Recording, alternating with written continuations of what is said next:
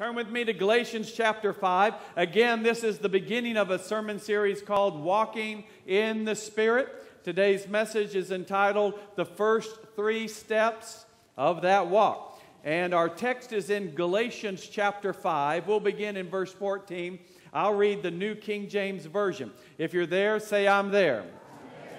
And it reads, For all the law is fulfilled in one word, even in this, you shall love your neighbor as yourself. But if you bite and devour one another, beware lest you be consumed by one another. So here's the solution, verse 16.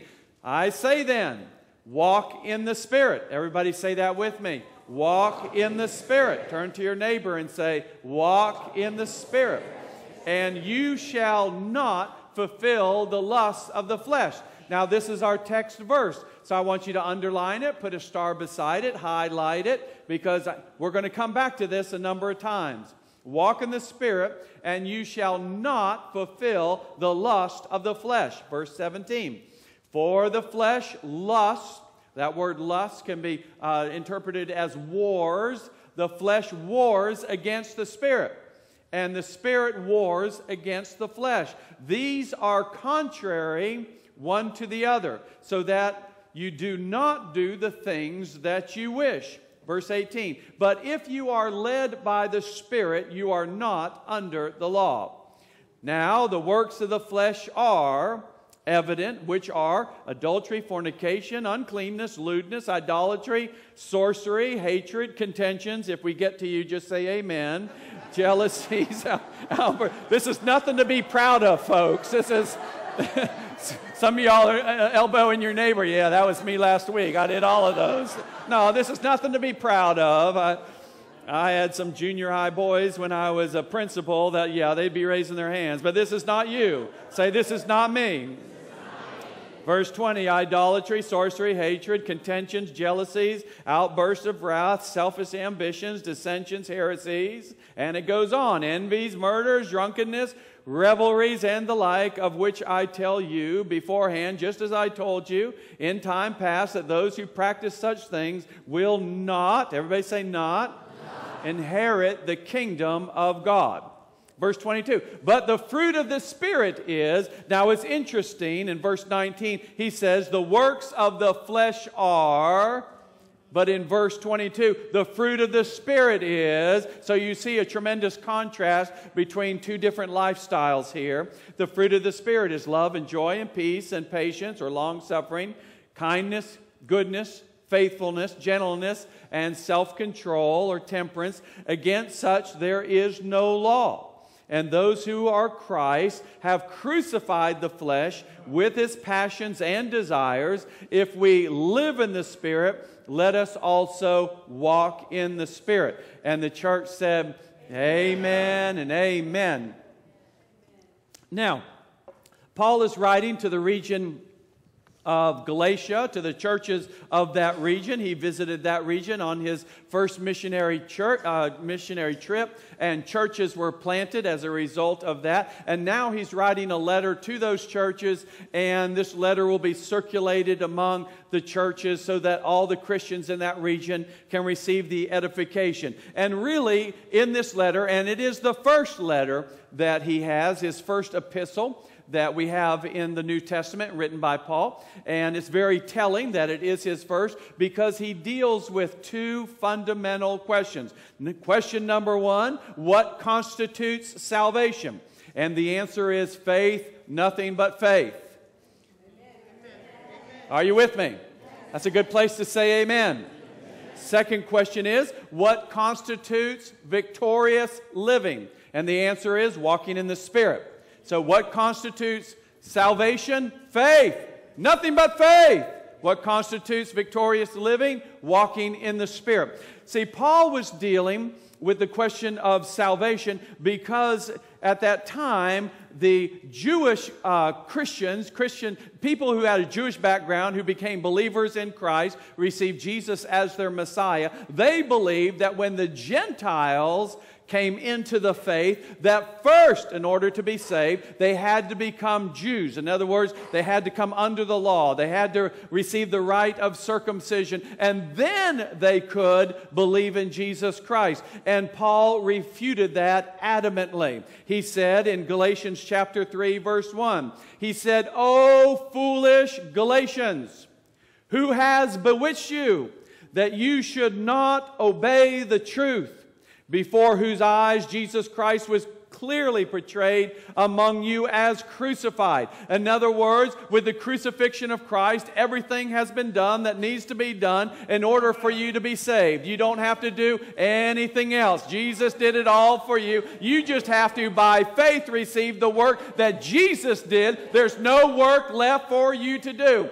Salvation is by faith. It'll always be by faith and only by faith. And that formula will never change. It doesn't need to, because Jesus on the cross did everything necessary for you to be saved. Amen. Verse 2, Galatians 3 and 2. "This only I want to learn from you." So he's saying, I need you to tell me this. I don't get what you guys are doing. I need you to tell me this.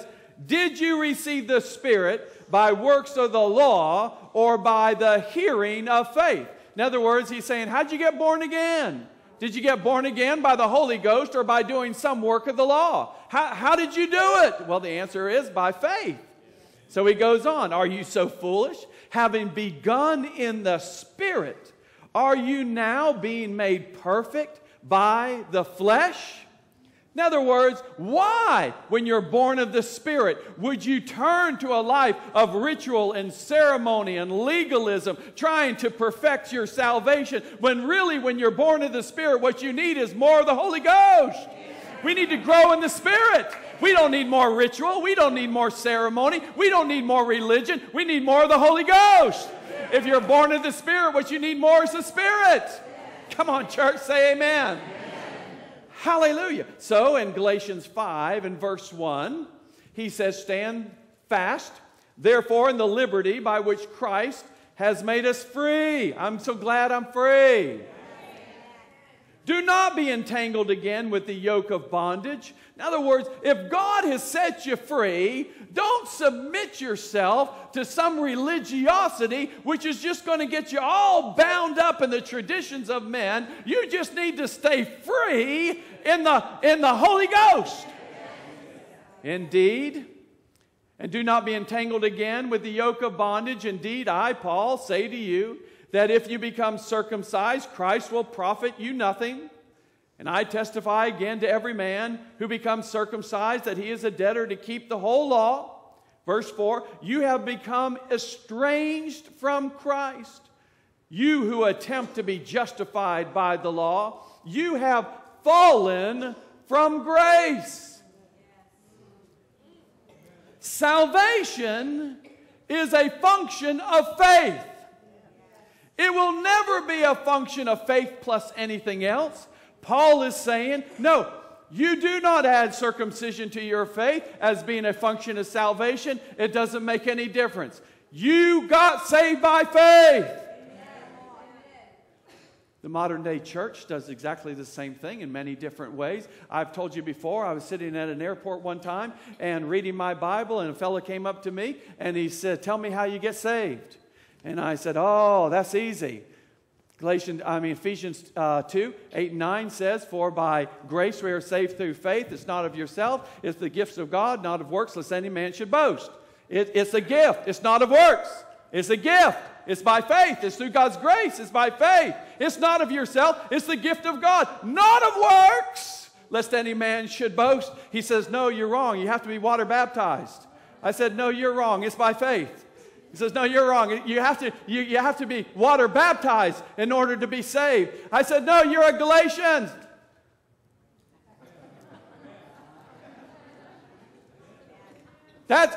No, you have to be circumcised. Well, today, no, you have to be water baptized. I'm not speaking against water baptism. Water baptism is a very good thing. It is a public profession of your faith, but it doesn't get you saved. It gets you wet.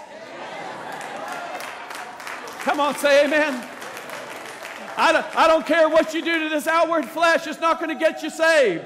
You can dip it in water. You can dress it up. You can cut your hair a certain way. You can put on your clothes a certain way. I don't care how long your robe is. I don't care how many stripes you got on your arm. But if you're not saved by faith, my friend, then you're not saved. Let's not change the formula now. Paul said you don't have to be circumcised. I say you don't have to be water baptized. You should be water baptized. It is a public proclamation of your faith. But it comes after your declaration of faith. Read the book of Acts. They were saved, then they were water baptized. They were saved, spoken in tongues, and then they were water baptized. Come on, church. Are you with me? Are you with me? Praise the Lord. If we change it, he says you're fallen from grace, which is a tremendous doctrinal statement. Adam fell from grace as the federal headship of mankind. Man fell into sin through Adam. It is possible to fall. Come on, say amen. It's possible to fall. It's possible to fall. So, question number one, what constitutes salvation? It is faith. Question number two, and this is our sermon series, what constitutes victorious living? It's walking in the Spirit. Galatians 5 and 16. Paul says, I say then, walk in the Spirit, and you shall not fulfill the lust of the flesh. You see, the problem is, the Galatian problem, and the problem that remains today, is the balancing act that we try and strike between the flesh and the Spirit. We like our flesh because sin is fun for a season. It's pleasurable for a season. We like the appetites of the flesh, but we want the blessings of the Spirit. And so we want to do a little bit of flesh, and then we want the blessings of the Spirit. We just want to figure out, how do we balance the two? Let me tell you, there's no balance. There's no balance. Because one cancels out the other. And that's why Paul says, and I'm going to read Galatians 5 and 15 from the Amplified Version. And you listen to this. This is the Amplified. It says, for the desires of the flesh are opposed to the Holy Spirit. And the desires of the Spirit are opposed to the flesh. Flesh being godless human nature. For these are antagonistic to each other, continually withstanding and in conflict with each other, so that you are not free, but are prevented from doing what you desire to do. There's a war going on, and it's going on inside of each of us. It's the war between the Spirit and the flesh. The thing is, now we're not talking about the flesh as in the skin on your body. We're talking about the flesh as in our carnal nature, our ungodly human appetites. That's what the Bible calls your flesh. The war going on between the flesh and the Spirit is something that's going to have to be settled out in our life. We got to decide, are we going to come under the authority of the Holy Spirit, or are we going to keep caving to the appetites of the flesh? Come on, church. And they war with each other. Here's the deal, though. We lived in the flesh for so long before your spirit was regenerated, before the Holy Ghost moved into on the inside of you, and the Holy Spirit started talking to your human spirit. You were completely governed by the flesh. All of the worldly appetites that were out there fed your sensory inputs, and you just went with it. You said, I like the look of it. I like the sound of it. I like the way that makes me feel. And your flesh ruled your life. But when you came to the saving knowledge of Jesus Christ, and the Holy Spirit moved in on the inside of you, for the first time in your personal history, you started hearing the voice of God, because the Spirit of God started speaking to the spirit of man, and instead of hearing the voice of the world, you started hearing the voice of God, and all of a sudden you realize, hey, wait a second, there's another way to live this life. There's another opinion I should be listening to.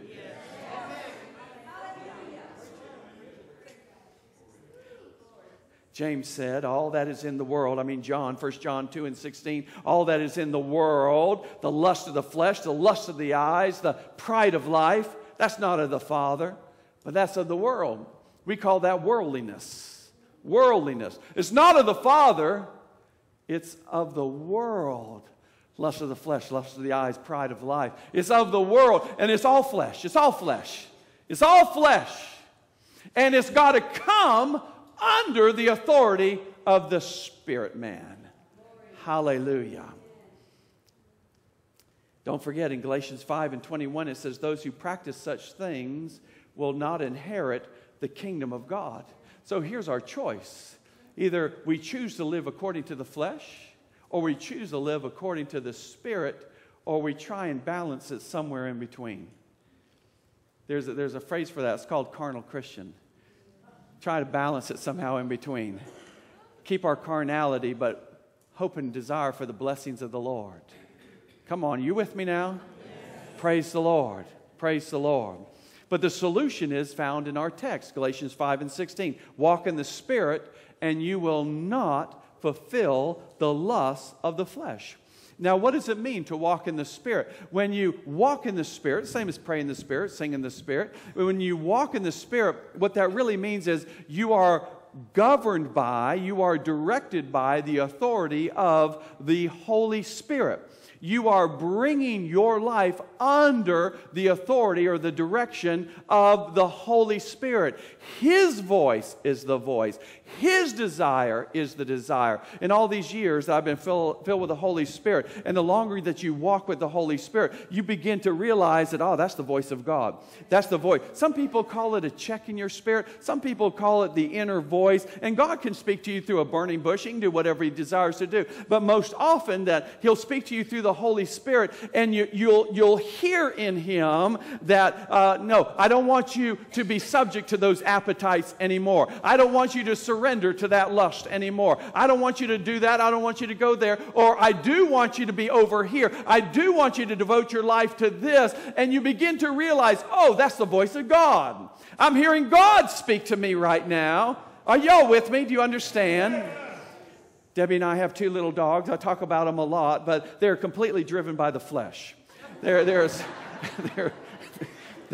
no spiritual redemption there at all. I love them with all my heart and spoil them terribly, but they are driven by their appetites. They're driven by the flesh, and they love to eat. And if they could eat more, they would eat more. And they're fed about 3 times a day, and their last meal of the day, we call it the midnight snack, but it's at 8:30 in the evening. And by about 7:30, they believe it's 8:30. And I have to tell them, it's not 8:30, girls. It's only 7:30. And they'll lie to me. They'll say, no, it's 8:30. I say, I come against that lying spirit right now in Jesus' name. But they'll lie. And if I feed them early, they'll run tell Debbie they haven't been fed yet, that they need to be fed again. And so they're very manipulative. But what I do is to get them over their appetites. What I do when they come at 7:30 instead of the 8:30, I'll look at them because they'll bark and they'll tell me, I'm hungry. I'll clap my hands. And I'll say, tut tut, empty hands. This works with children as well. It does not work with husbands, however, because Debbie's tried it on me. It doesn't work.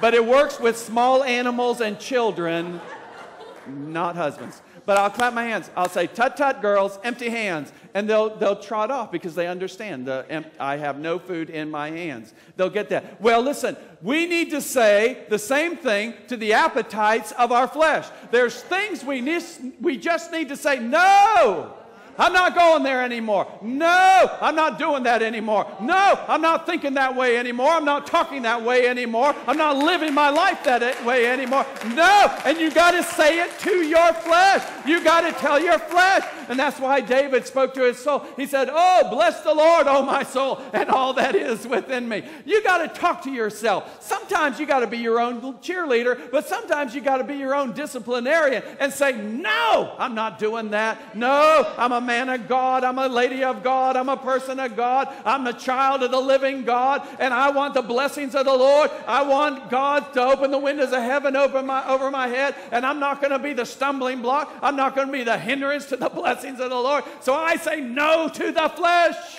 Amen. Hallelujah.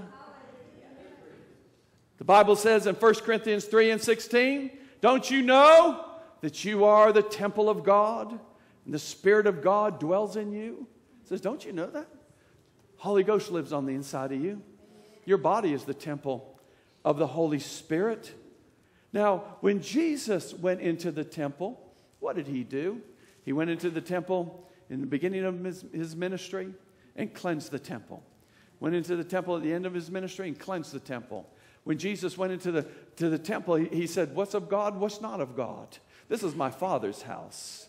This has my Father's name on it. I want all you money changers out of here. I want all you merchandisers out of here. And he made a whip. He started turning over tables. He ran them all out. Can you imagine one man running them all out? But they knew, don't mess with Jesus. Don't mess with Jesus.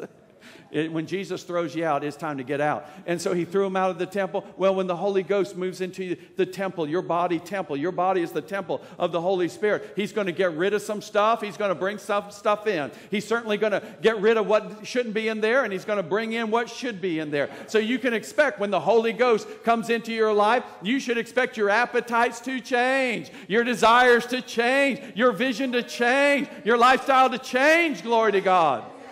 Hallelujah. There is no function of your Christian life that does not originate with an operation of the Holy Spirit. Now, I want you to follow with me for just a second, because we start out, we as Christians, we are born of the Spirit in John chapter 3. But then we worship God in the Spirit while directed by the Holy Spirit, John chapter 4. We're directed and helped by the Spirit, John 14. We're taught by the Spirit, John 14, baptized and empowered with the Spirit, Acts chapter 1, set free by the law of the Spirit, Romans chapter 8, filled with the love of the Spirit, Romans chapter 5, led by the Spirit, Romans 8, sanctified by the Spirit, Romans 15, told the mind of God by the Spirit, 1 Corinthians 2, become the temple of the Spirit, 1 Corinthians 3, justified by the Spirit, 1 Corinthians chapter 6, given gifts by the Spirit, 1 Corinthians chapter 12, sing and pray in the Spirit, 1 Corinthians chapter 14, changed into the image of the Lord by the Spirit, 2 Corinthians chapter 3, liberated by the Spirit, 2 Corinthians 3, live by the Spirit, Galatians 5, speak by the Spirit, 1 Corinthians 12, manifest spiritual fruit by the Spirit, Galatians chapter 5, walk in the Spirit, Galatians chapter 5, unified in the Spirit, 1 Corinthians 12, equipped with the sword of the Spirit, Ephesians chapter 6, receive great revelations while in the Spirit, Revelations 1, and hear the Spirit, Revelations chapter 2, glory to God. All that is by the Holy Ghost. So your first 3 steps of walking in the Spirit then begins with step number 1. And here's step number 1. Honor the person of the Holy Spirit. Honor the person of the Holy Spirit. I say the person of the Holy Spirit because He's the third person of the Godhead. He's called a person because He has personality. The Father is a person, He has personality. The Son is a person, He has personality. The Holy Spirit is a person because He has personality. When Jesus referred to the Holy Spirit, He referred to Him as a person. In John 15 and 26, He said, when the Helper comes, whom I shall send to you from the Father, the Spirit of truth, who proceeds from the Father, He, the Holy Spirit, the person of the Holy Spirit, will testify of me. I asked Debbie on the way down, I said, Debbie, when I talk about honoring the Holy Spirit, what does that mean to you? She says, very simply, it means that I love what He loves and I hate what He hates. Isn't that good? It's the way we honor the Holy Spirit. You know, who are we trying to please? Are we trying to please anybody but the Holy Spirit? So number 1, we need to honor the Holy Spirit. Number 2, and in that number 1, let me just say that when we started this church, God spoke 2 things to me in separate dreams. The first one was, He said, build a house of worship. And worship in spirit and in truth. And that's why we do that in every single service. The second thing He said to me was reveal the Holy Spirit. And so in every church service, in every function of this church, we give preeminence to the Holy Spirit. He gets preferential treatment in the house. So if the Holy Spirit wants to change the service in some way, in some manner, we let Him change it. He can do whatever He wants to do. We are not ruled by program or agenda. We're ruled by the Holy Spirit. And so if He wants us to pray all service, we'll pray all service. If He wants us to worship all service, we'll worship all service. If He wants us to run the aisles or dance around, we will be led of the Holy Ghost. Whatever the Holy Ghost wants to do. Because, number one, in our walk of faith, if you're going to walk by the Spirit, you have to honor the Spirit. You have to honor the person of the Holy Spirit. I remember watching a great revival with Benny Hinn ministering to thousands and thousands of people, and people were falling out under the anointing of the Holy Spirit. And I heard him say under his breath, "Thank you, Holy Spirit." And he wasn't saying it to anybody else. He wasn't talking to anybody else. It just sort of got picked up by his lapel mic. And man, I just focused in on that. He said, "Thank you, Holy Spirit. It's worth it. It's worth it. It's worth it." Catherine Kuhlman used to say, what'd she used to say? Oh, like y'all know. Stop that. What'd she say? I was going to say, "Don't take the Holy Spirit." And I thought, no, that's David in the Psalms. Don't grieve my Holy Spirit. Don't grieve the Holy Spirit. He's more real to me than you are. We got to honor the person of the Holy Ghost. Thank you, Lord. Number two, step number two, find a Spirit-filled church. I said find a Spirit-filled church. Hey, I think you found one. Praise the Lord. We need to be planted. I believe every Christian needs to be planted in a church that welcomes the manifestations of the Holy Spirit. If we're going to honor the person of the Holy Spirit, and we're going to say, "Holy Spirit, you are welcome," and He is the honored guest in the house, shouldn't we welcome the manifestations of the Holy Spirit in the body of Christ? Listen to me. Listen, this is it. If the Holy Spirit is to rule this body, our body is the temple of the Holy Spirit. If the Holy Spirit is supposed to manifest in your body and rule your body and have His way in your body, should He not have the same liberties in the body of Christ when the church gets together? Let me tell you, we're called the body of Christ. We're not called the body of Jesus. We're called the body of Christ for a reason, because it is a reference to the anointing of the Holy Spirit. Christ means the anointing. And so we're called the body of Christ because this is where the Holy Spirit operates. Hallelujah. So you might say, well, Pastor, our church focuses on the love of God and the peace of God and the joy of the Lord. Yeah, but those are all fruit of the Holy Spirit. Well, our church focuses on service. Yeah, but you can't serve God without the anointing of the Holy Spirit. How God anointed Jesus of Nazareth, who went about doing good and healing all who were oppressed of the devil. You need the anointing to serve God. You say, well, our church focuses on the Word of God. But the Word of God is authored by the Holy Spirit. There's no activity that you can pick that doesn't go back and have its roots in the Holy Spirit. So I say, let's just let the Holy Spirit have His way in the church. I believe every Christian needs to find a good Spirit-filled church, because as we're growing in the grace and knowledge, as we're growing in our spiritual callings and our gifts, we need to be in an environment that allows us to grow. I remember when I was coming up in the things of the Spirit, I got into a congregation. Debbie and I got into a congregation where the river was flowing. And therefore, I didn't know everything there was to know about the Holy Spirit, still don't. But I have more familiarity now. But back in that day, I needed to be in an environment where in my youth in the Lord, that I could just flow in the river. That the environment that was set by those who were mature in the Lord allowed the river to come in. So all I had to do was get in the river and let it carry me. And that's when I got developed in my gifts and callings in the Spirit. The Pentecostal church, the Spirit-filled church, is the church of atmosphere where there is great expectations. Anything can happen. Miracles, signs and wonders, giftings and callings, the manifestations of the Spirit. And you need to be in an atmosphere where there is great expectation. Every time Debbie and I come to church, we expect something to happen. Every time we come to church, we expect God to heal a body, change a life, renew a soul. We expect God to do something amazing and magnificent within that church. We don't come to just do church. We don't come to go through the motions. We come with expectations. I'm telling you, church, I want to see the glory in the house.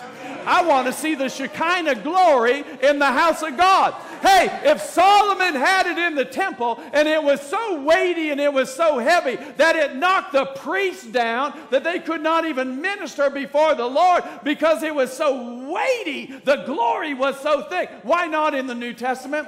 Why not? Why can't the glory fill the house once again? I want the fire on the altar. I want the Holy Ghost in the house. I want the rain poured out. I want the river to flow. I want to see a church that is Bible believing and devil chasing and blood bought. I want a church that's alive in the Holy Ghost. I want to see people that want to worship and want to pray and want to get free in the Spirit. I like people that have freedom in their feet, got a little bit of shout, a little bit of fire in their bones. Hallelujah. Come on, give the Lord a shout of praise. Hallelujah. Hallelujah. Hallelujah. Hallelujah.